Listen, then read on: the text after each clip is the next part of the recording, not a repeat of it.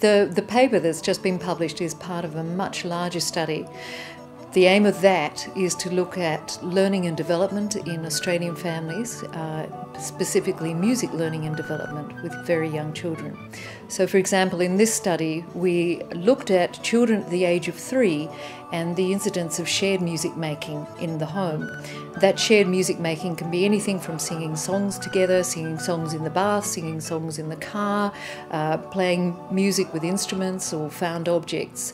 So that shared music making at age 3, for those families who had high incidences of shared music making, there was at age 5 for those same children much stronger results in terms of their prosocial skills, their literacy, their numeracy, in short, better readiness for school.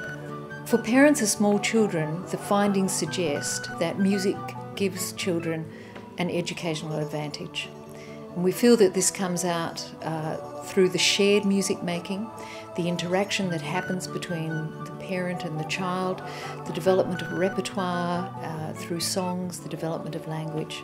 In short, shared music making is a great developmental asset.